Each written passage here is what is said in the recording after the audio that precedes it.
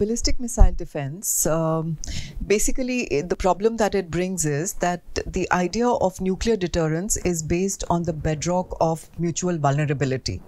Both sides are suggesting to each other that if you use a nuclear weapon against me, I will retaliate, and both of us will be the losers in the game, because there will be sort of, huge damage that will happen as a result of the use of nuclear weapons.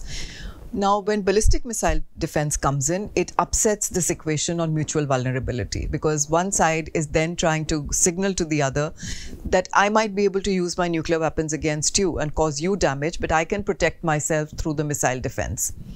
So when the Americans started with the concept of ballistic missile defense in 2001, after stepping out of the anti-ballistic missile treaty, the Chinese were already beginning to worry about what it would mean for their strategic deterrence, because the fear was that their own deterrence would be undercut by the American ability to protect itself.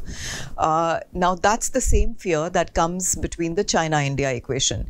If China has a ballistic missile defense, then India's ability to do unacceptable damage to China gets neutralized or gets reduced to a great extent.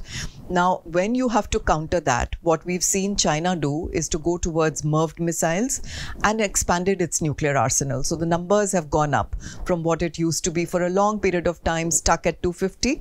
Now we are talking about going up to 350, and then the US, Department of Defense report says that they could go up to even 1,000 in the coming years. India might have to make similar calculations about increasing its arsenal. Though India's nuclear doctrine says credible minimum deterrence, but because of your recalculation of what would be enough to cause unacceptable damage to China, some numbers might have to increase. And therefore, that's the impact that the Chinese BMD would then have on India's arsenal. One, increase in numbers, and two, perhaps going in for MIRV capability, where one missile would be able to carry multiple warheads.